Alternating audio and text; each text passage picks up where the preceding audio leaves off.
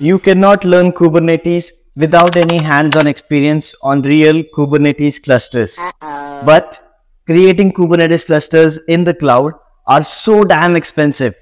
In this video, I will provide you with free resources where you can create Kubernetes clusters online for free.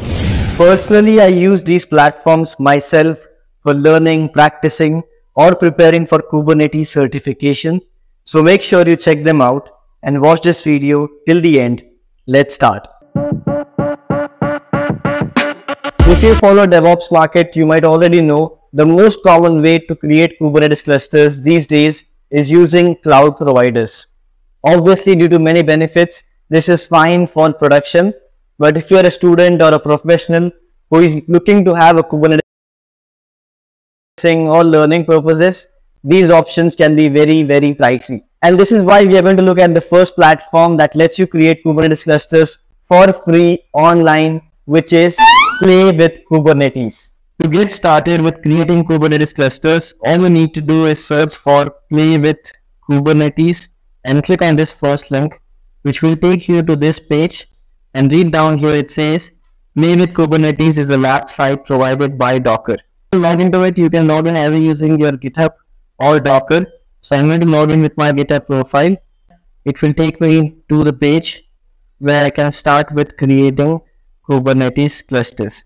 These clusters are available for up to 4 hours, and you can start creating it by clicking on this add new instance, which will add up a node. And then if you want more nodes, you can go ahead and adding it as well. Let me show you how it is done. So once you click on add new instance, there's a node 1 here, and you got some commands to create or set up your cluster. So you can bootstrap a cluster with these commands. Let's copy them one by one and paste it here. This is the command to initialize kubeadm init, and you can see it's getting ready now.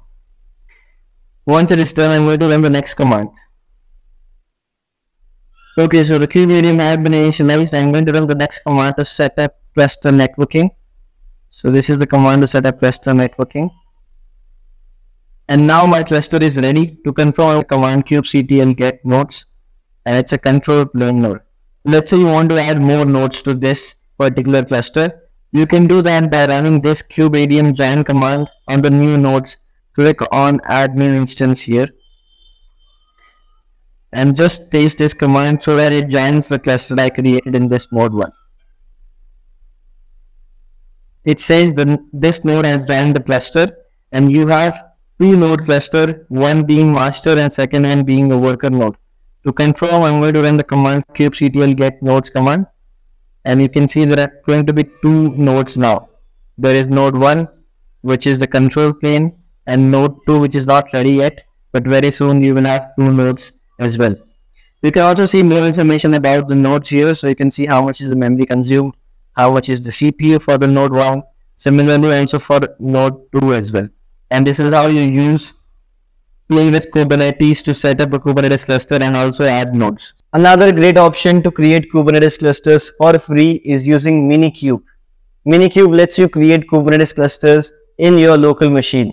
So I already had Minikube installed on my local machine. Let me show you how easy it is to create Kubernetes clusters using Minikube in your local machine. So I can run the command Minikube to show you all the different options that you have. So you can see the command to start a Kubernetes cluster locally is Minikube start. So let's run the command Minikube start, and this will go ahead with creating a Kubernetes cluster locally in my machine, which we can use for development purposes. So you can see Minikube version 1.31.2 on Ubuntu 22, which is my local machine, and it's going to start my cluster where I can deploy my containerized application. Now, if you don't have Minikube and you want to install it, all you can do is search for Minikube installation, and you can install this from the official Kubernetes documentation. So if you scroll down, you can see install tools from the official Kubernetes documents, and if you scroll down, you'll see Minikube here. Search for your operating system. Mine is Linux x86. So I ran this commands. Follow the steps to install Minikube in your local machine. Once you have it, you can run the Minikube start.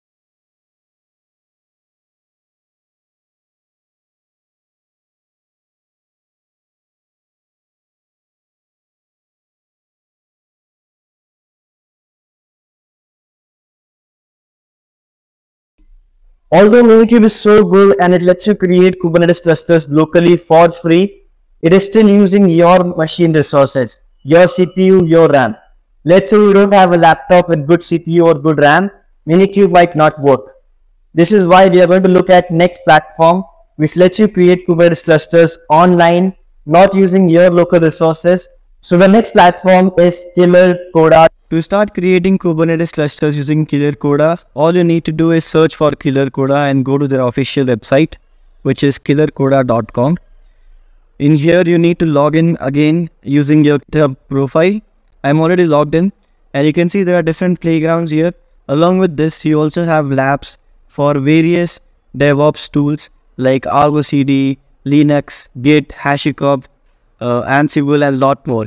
So this is not a sponsored video, but I recommend you to try out killercoda.com because you have all these different playgrounds to practice, and this is free. So it's free and you can use it to either practice all this or to create Kubernetes cluster. Let me show you how you can do that. So I'm going to go click on playgrounds here.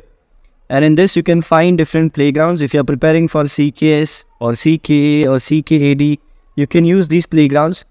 But if you want to create a cluster, I'm going to choose this one, which is a 2-node cluster using Kubernetes 1.30 version. So when I click on this, it will go ahead with creating a Kubernetes cluster with 2-node very easily, very fast. And it's also online, not using your resources. So this is a 2-node cluster, but you can also create a single node 4 GB cluster in this playground here. So you can see now the cluster is ready.